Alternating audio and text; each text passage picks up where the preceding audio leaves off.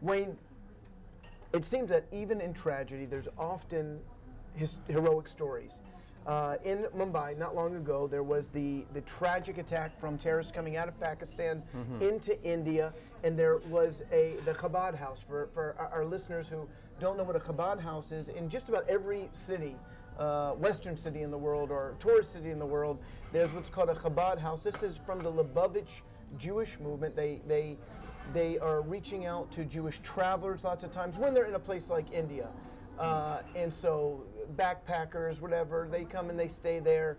And there was a Jewish couple that had opened up a Chabad house, and immediately these terrorists took over the house. They murdered the couple, and they had a little kid there, 2-year-old baby. And this is awesome. I just, you know, I love stories like this. In the midst of tragedy, somebody rises up.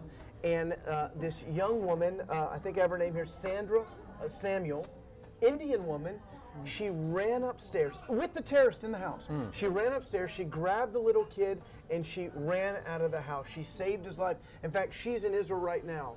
And that's pretty amazing. Awesome.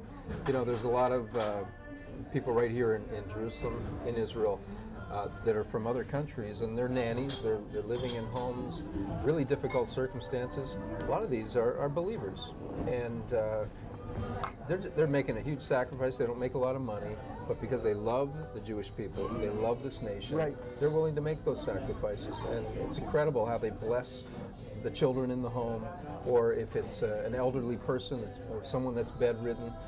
They can work sometimes for 3, 4, 5 years just as servants.